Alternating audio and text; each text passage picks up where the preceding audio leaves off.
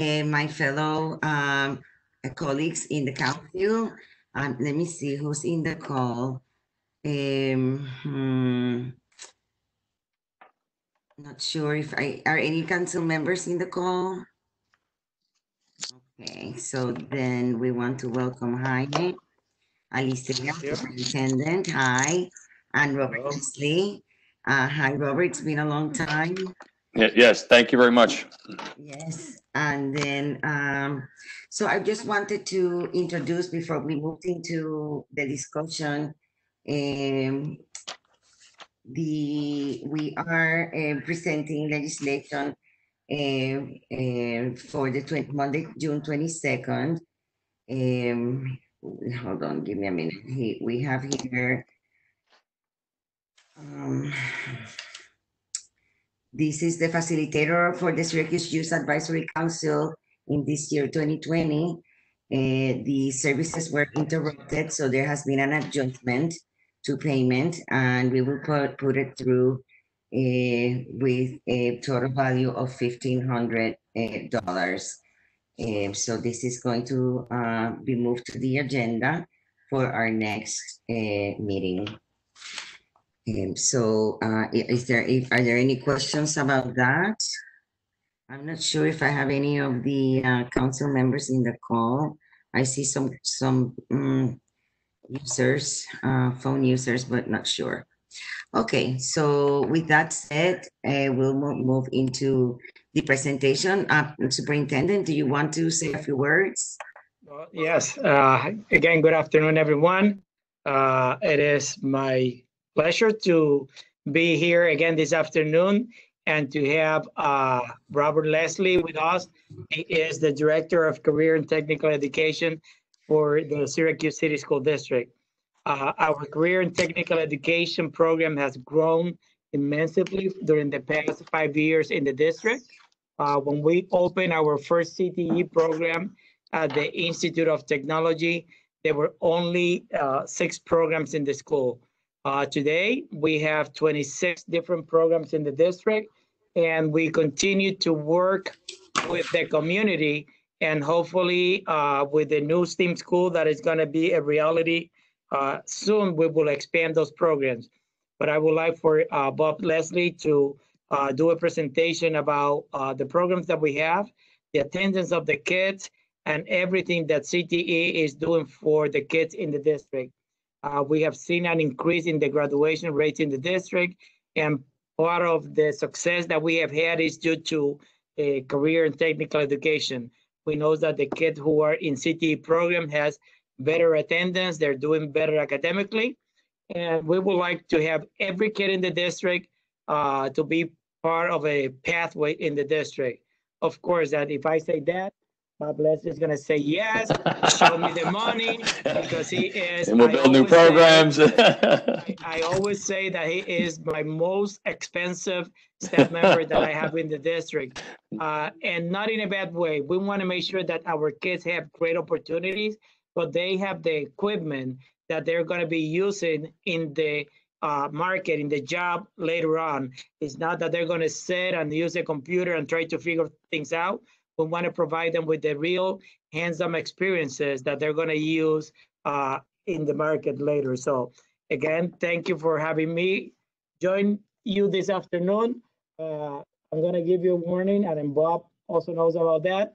I have a 5 o'clock with the state task force on reimagining education. So if I leave, Bob will stay, and Pam Odom is also joining us. So Bob. Okay, I'm going to try to, I'm going to share my PowerPoint, and I'm going to. Thank you. And we'll get this thing started. And I have the option to. Okay. I'm a little unsure of the WebEx format, but here we go. All right. There, I'm not too bad. We've been using Zoom a lot, so this is a new one for me. So thank you. So as the superintendent said, I'm the Robert Leslie. I'm the Director for Career and Technical Education, and I thank you for the opportunity to talk to the counselors about what CTE is and what it is for our children at Syracuse City School District. So So I want you to think about where we were. Like the superintendent said, we've been in about 5 years right now. In the past, we had traditional model programs that were run at Central Tech, where kids would go to there to attend the programs. And those were the traditional models, much set up like a BOCES model. Today, our current model is we have programs that are offered in every one of our high schools. And we have a total of 27 programs. We offer pathways from 9th grade to 12th grade. So students will start a CTE pathway in 9th grade. They have the opportunity to earn college level credits and degrees. Those are some of our P-TECH programs, which I'll talk a little bit more. We also have tremendous opportunities for our students for credential. How many high school students do you know that can earn their EMT license certificate in high school as a senior? So these are some of the things we're very big about. Opportunities for students to really get a head start on their career, head start on college, and jumping into that to move forward for that plan for life.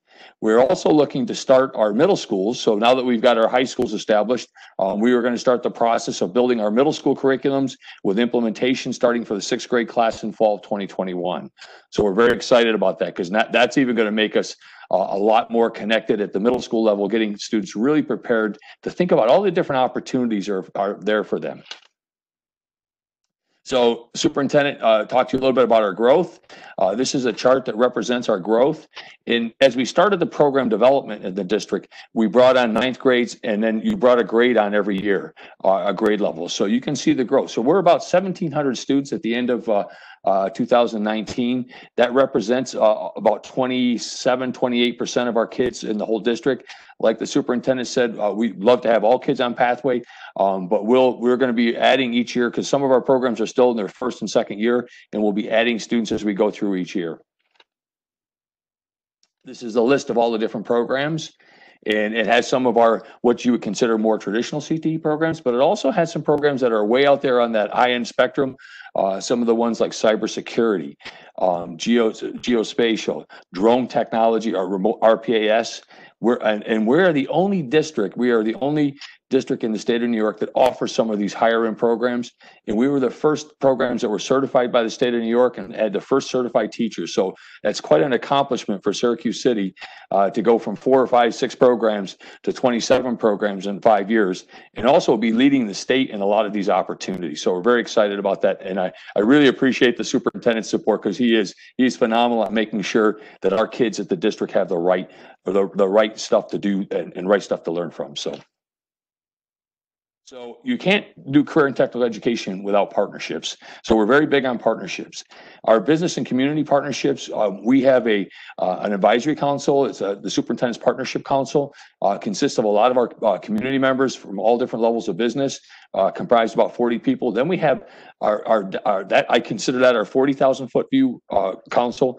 The other councils that we have is each program has what I call a 500 foot view, and it's made up of people from the actual businesses that sit. So for the electrical trades, we have the IBW sitting with us at the table on that electrical trades program, making sure that we're meeting the needs of what they need for the kids to be successful in the next career challenge. So we also do a lot of career coaching. How many places do you know that bring have 9th graders sitting down with people from businesses and talking about careers and giving our students a chance to ask people who come from a company that is involved with drones, or a company who's involved with medical assistance, and give them a chance to actually talk to business professionals.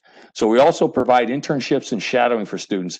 And that gives our kids to really see what it's like, to really get the flavor, do I like the healthcare field or not? We get that chance through the shadowing, so shadowing and internships. We also have some great post-secondary partners. Our students have the opportunity to earn a tremendous amount of college credit while they're in high school. We partner with a lot of our local colleges, Onondaga Community College, SUNY Broome, Mohawk Valley. And a lot of our programs, we have 6 P-TECH programs. These students are eligible to earn an associate's degree in the pathway that they've chosen at no cost. So think about an opportunity where you can be a 9th grader. You're going into a mechanical tech P-TECH program, and you have the opportunity to come out by the time in your 5th year or 6th year of school of earning your associate's degree at no cost and having an opportunity to go right to work. So we're very excited about that. We also look for that stackable credentials. We want college, career, and everything to be together. All right, it's not college or career. It's got to be both and everything tied together. So when we build CTE programs at Syracuse City, we always think about the end in mind. And the end in mind is a vision for our students to develop. And we are very big on bringing in our business partners and our teachers and our CTE teachers and our school counselors and start with the end in mind. What do we want kids to be able to do at the end of their high school career? So we work to develop curriculum. If you go onto our website, which I'll give you the link to a little bit later, our website has every one of our curriculums that's been developed. We post them out there. It's kind of a trademark for us because everybody comes to Syracuse City's webpage to pull their curriculum for all different kinds of CTE programs. We're always aligned to industry standards. That's why we bring our business partners in. We have a huge tie to career readiness practices. We follow 12 career readiness standards, and these standards help us to, we start these right in 9th grade. We will be starting these down in 6th grade once we get our middle school program running. But this is to teach kids what the expectations are for the business world and that teamwork, the collaboration piece. So it's very, very, enhanced in this career readiness because we have to have our kids understand what their expectations are to hit that career. We're also aligned to the Career Common Technical Core, which is the national curriculum for career and technical education. And like I said, our students have huge opportunities to earn national credentials, college credit, and college degrees.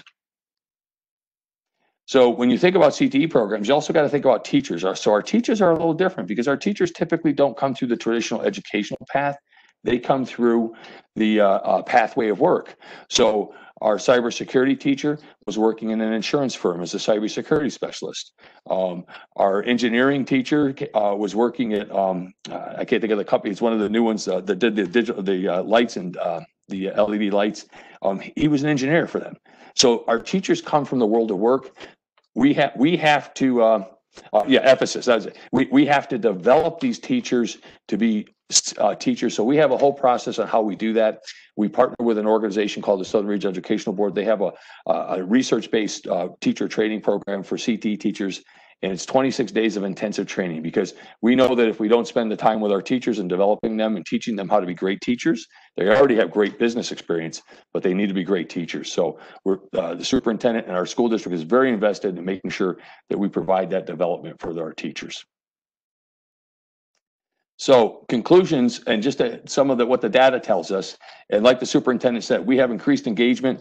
Our attendance, we measure everything in CTE because that's we're held to that by our partnership council. We have great attendance. We have great graduation rates. We also prepare kids for college and career. We have students who are finishing some of these P-TECH programs and being offered jobs right out of their first year in college at some of our local businesses. And we also credential students. So if you are interested in looking at the data, our partnership council requires that we produce the data once a year. And this is our data for school year 1920. If you go back data, it's the school year 18-19. And you'll get a chance to look at that. And the web page is there. So if you'd like to see just the data about our districts and what we measure, what we kind of keep track of, it's right there. So at this point, like I said, in summary, we have 27 career and technical education pathways. We have strong partnerships with business and higher education. We have more students graduating career and college ready. And so with that, I'm going to turn it back to the superintendent. And I'll stop my share if I can figure out how to do that. So I think that's our quick presentation. I just would like to give the opportunity to ask any questions that you may have, and we will answer your questions. So let me ask a question, Superintendent or Robert. I remember these discussions when I was in the board, but I forget. So if a student starts a program and to find out it's not for him or her, they go through the program for one semester or maybe a year, and then can they choose something different for next year? Are they then out of the program? What happens then? Superintendent, would you like me to, one of the things, Counselor, that we're looking to do is, as a student starter program, we try to make sure there's an interest there. So students, we have the opportunity to sit down and have a conversation prior to the students entering into ninth grade, and that's their eighth grade interview, we call it, and we really try to make sure it's the right program. If it's not, then depending on where they are in the process, they have options. They can transition back to a traditional academic path if they'd like to do that. Depending on how far they are in ninth grade, we could find another pathway that works for them. But traditionally, if they decide they don't like it, they'll transfer back into, or they'll transition back into a traditional academic educational pathway. Okay, all right. And then, my other question would be, I mean, there's 26 programs altogether. It's grown really fast, the whole CTE programs piece. So how do you financially support this? This is through grants, and what else? This is mostly through the district A budget. We do have some grants for the PTAC programs, but the other programs are funded through taxpayers' money, the money that we get from the city and the state of New York. I'm sure, if I would ask, if you have enough resources to to run all 26 programs, I'm sure the answer will always be no. As I said at the beginning, Mr. Leslie is the most expensive staff member that I have. One example of, we want to provide the kids with real experiences. And this past year, we just reopened the welding program at Corcoran High School. At the beginning, when the all center tech program, the program was there, then it was moved to the Johnson Center. So knowing that we wanted to have all the CTE programs in the high school, we moved the program there. And I was sold the idea that moving the program, it was probably going to cost $250,000. But at the end, I found out that it was a little more than that. But the difference is that our student there has the Lincoln equipment, the equipment that is being used in the business sector. They have a robot there that they learn how to use and do welding with that. So it's real hands-on experiences. So is it expensive? It's expensive, but we want to make sure that our kids are going to be ready to compete for those employment opportunities that are available in Central New York. Because one of the things that we're doing with our CTE programs, we look at the job market that is going to be in Central New York. We're not creating programs for kids to go down to New York City, go to California and all that. We want to make sure that when our kids graduate, when they complete their programs, they're going to stay here in Central New York, mostly in the city of Syracuse, of course. So those are the things that we're doing with our CTE pathway. Knowing that the drone technology or unmanned aerial system is the market that is growing in the future, we have the program on how to fly the drones at PSLA at Fowler. But now we are going to be expanding our program at the STEAM school, and it's on teaching the kid how to use that equipment to gather data, how to analyze that data, and how to be proficient so they can compete for those employment opportunities. We're also going to be teaching them on how to repair that equipment. So we know that, they got to learn how to fly it, but sometimes the equipment breaks down. So we want to make sure that they also know how to repair that equipment. So those are the things that we're working on so we can have our kids have real hands-on experiences in the different job markets. Do they all get an opportunity for internships, or is that a hard thing to attain? So we require all the programs to have internships or job shadowing experience or something, Counselor. Some of them are very easy to get. Some of them are a little harder. For example, when you get into the healthcare programs, that one gets into a little bit more challenging with the HIPAA regulations and things like that. But we also participate. We have a great partner with SUNY Upstate. Our kids participate in like the MEDS program. So they're on their campus up there. They're working with their new doctors that run this MEDS program. and they get various experience. So they really get a lot of hands-on experience in all the programs. I wish I could put every student out and guarantee them much time on internships, but we're actually getting there. It's challenging.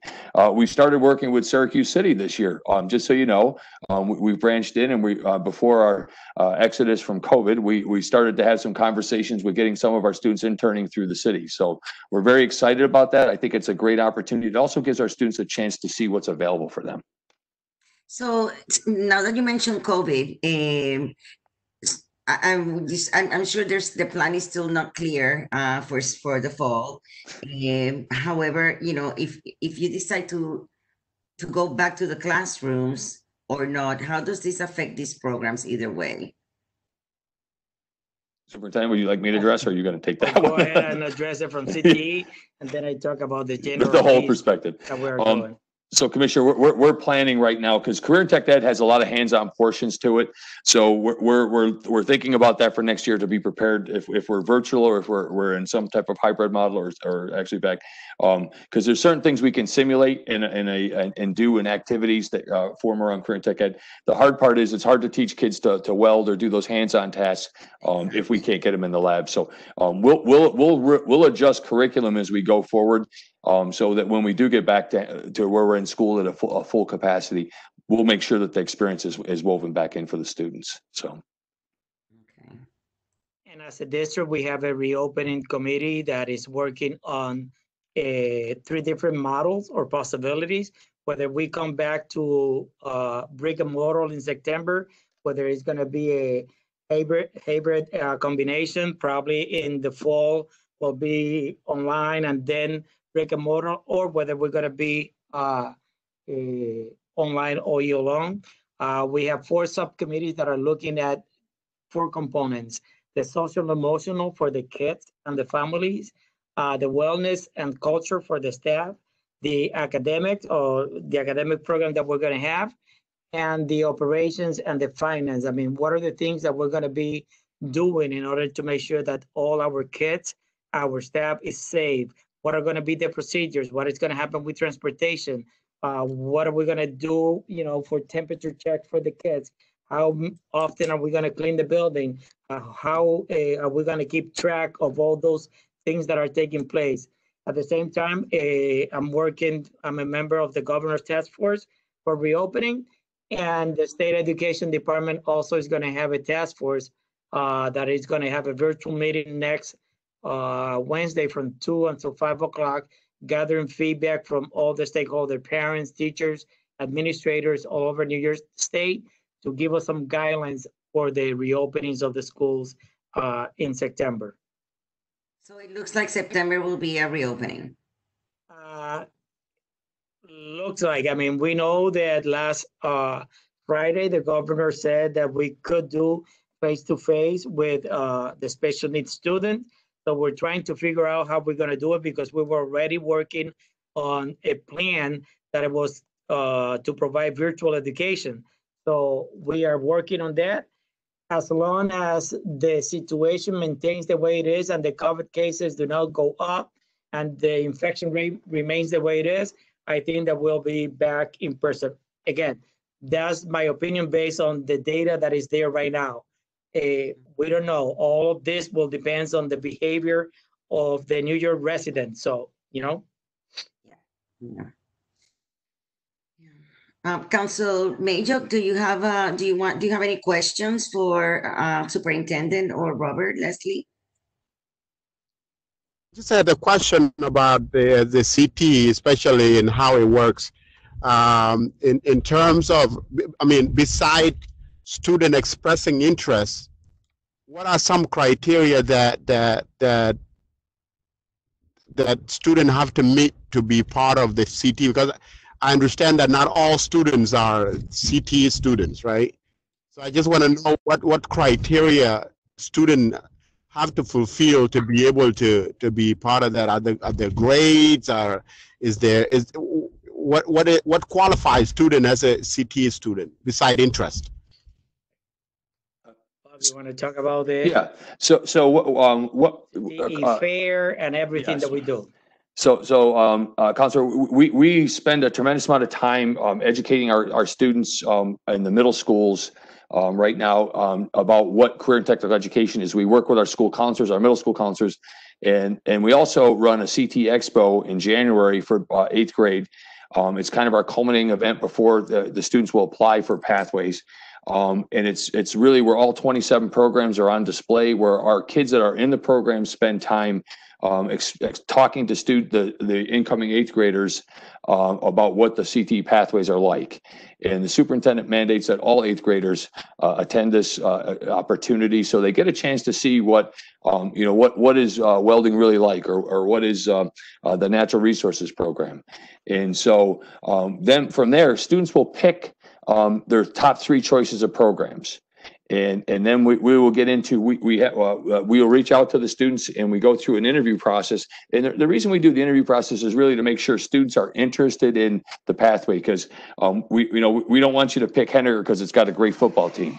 We want you to pick Henniger because you like health careers and the health pathways with the CTE pathways. So what happens is, during the interview process, a team of teachers from the programs and the counselors will sit down with the students and other parties from the school and have a conversation with the student. And we look at grades and attendance, but that's not the qualifying factor for students. It's really about, do I really want to become a clinical lab technician, or do I really understand that? And I think that's why the interview is, because what we find is if we help students make better choices, we have better retention for the pathways. So it's really about, we ask the question, so what do you like to do? What are some of your hobbies? And and we're trying to see if a student says, wow, I really love working with drones, it's my passion. I got 2 drones at home. I mean, that's what helps us qualify kids for those pathways, because if that's what we find, they maintain their interest on when we come in. So they get the choice, they apply for the pathways, they get accepted through the interview process, and then we go to lottery, because some of our programs might have 200 students interested in it. And so kids that qualify go to the lottery, and then the system picks 28 random kids. They all just qualify. We don't pick them by the best interview or the worst interview. It's all by how the lottery system picks the students for the programs. So what % of students are engaged in these programs? So our overall engagement's about 27% of the high school population, counselor. And roughly we target to get about, I'm going to say, superintendent, I think it's close to 700 out of about a class of 1,350 of the 7th, 8th graders will come into CTE pathways eventually. So. I'm sorry, Schultz, but did you have any other questions? I jumped in. I do have. I do have a follow-up. So with that being said, what's the budget usually? What percentage of budget does CTE takes from the district? Honestly, I will have to get back to you, because I just have to perform the miracle for Bob. He won't tell me my budget. No, just kidding. No, yeah, superintendent has that one. So I'll get back to you with the dollar amount. My last question is, now, how many of these students return to the community and still stay in the community and move out of it? Ooh, that's one of the data points that we're just starting to, our partnership council is driving to us, like what's happening to the students once they leave the school district. And we're trying to come up with a good metrics and a good way to measure that, because that's one of the toughest points that we have to collect. We know, like, the students who are going through the P-TECH pathways that go to OCC or Mohawk Valley or Broome, we have great data and connections on with those, because we're forced to follow them through years 5 and 6. A lot of our kids are we're just starting to figure out how we're going to track them, because our cell phone population with our students tend to change their numbers so quickly. So this is something that we're working on through our partnership councils. How do we know we're being successful? So it's yet to be found. We're just getting to the point where that's going to really start to, be met, because we're really getting to our full capacity in some of the programs. So Counselor, I hope to be able to get back to you in the near future with an answer on that one. A lot of our kids are staying local because they're getting employment opportunities in the businesses that they're doing internships. So. Oh, okay. Okay. Now with that, thank you. If you can get just, I mean, it's good to know a data like that. My other question is, as a community, there was this story I read back where they talk about skill gap, especially when it comes to minority. Now with the CTE, is there pretty much balance of minority students engaging in both process and are taking advantage of that? And if so, what's the percentage of minority versus students? Talk a minority. I'm speaking about folks like Neo Americans, African American, Latinos, like that. It is very similar to the district total minority population. We are about, when we put everyone together, about 70% minority in the district. So it's very similar to that number. We have made an effort to make sure that we have representation from all our student races, gender, and all that. One of the good things is that we have more female students also going into the CTE pathway. So it is very similar to our student population. We'll get you that too.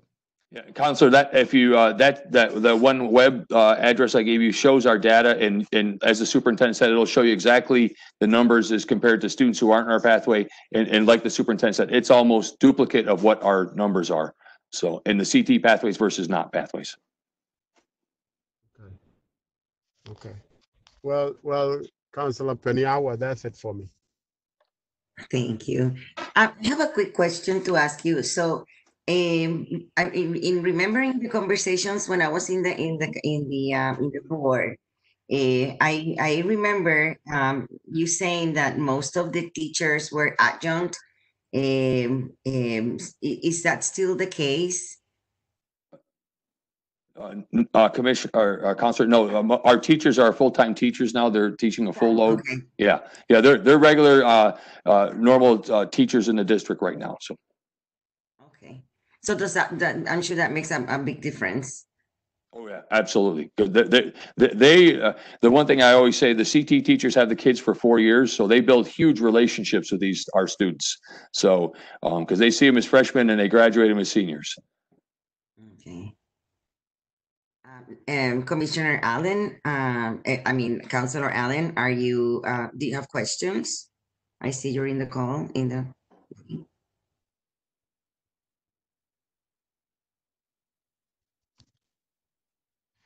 So if can I just jump in? I don't hear Councilor Allen. She here? Yeah, she's laughing. Okay. So another question, Superintendent, is with CTE, is there a connection with local unions? Yes. Trade union and all of that. Yes, and Mr. Leslie spoke about with the IBEW, and goes with the other ones, Bob.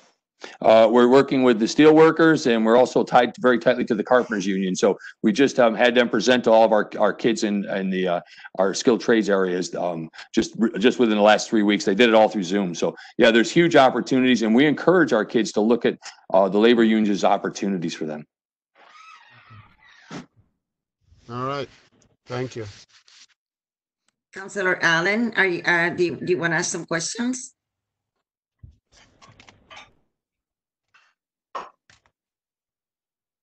We can't hear her.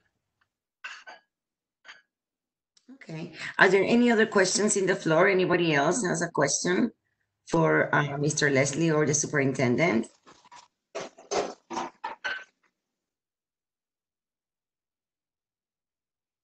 Okay. So the one thing, Superintendent, that I would really like to refresh my memory with, and I know you don't have that information available right now. That would have been a Suzanne question probably. It's, if you can send us some information about how you fund these programs and cost versus what is grant money, what it's not, how do you make it happen financially? It would be great for us to learn that. Yeah. And we will do that. Again, most of the programs are budgeted in the A budget. The PTAC programs, we have grant money for that.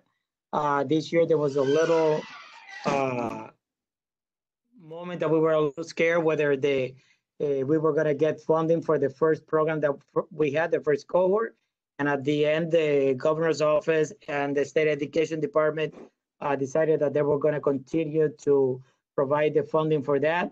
But the plan for the PTAC program was that, for the district to build capacity, they were going to fund the programs at the beginning, but then at the end, it will be the district responsibility. So we had a backup plan for that because, it is a great program that we have with OCC, and we wanted to make sure that we continue with the program. So if we just have to put things in priorities, and if we know that these programs are successful, we need to do everything that we can to continue to support this program. And it's the partnership that we also have with the businesses, with the unions and all that. Today, I got a phone call from Upstate because there's a kid in the health career program who wants to pursue a career now in nursing. And they called me that they want to offer the kid a scholarship already. He's Oh, only nice.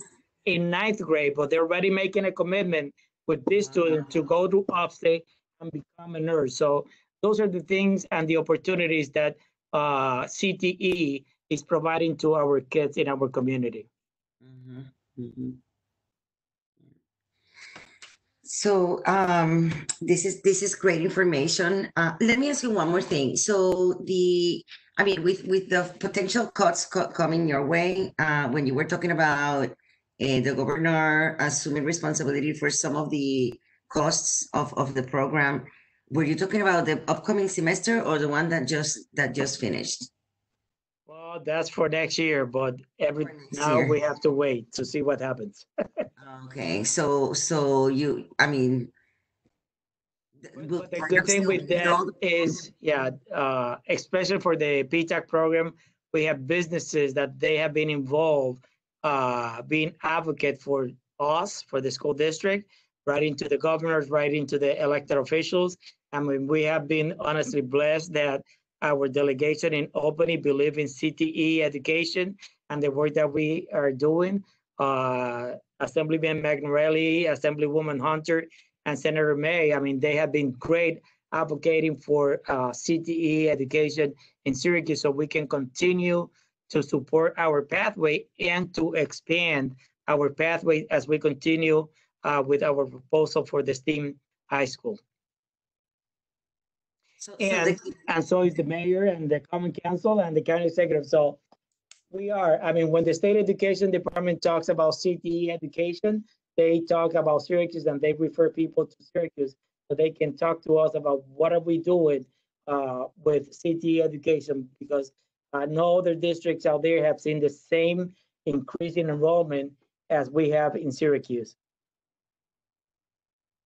the this past semester, when we all shut down, were you able to continue the CTE education up to now?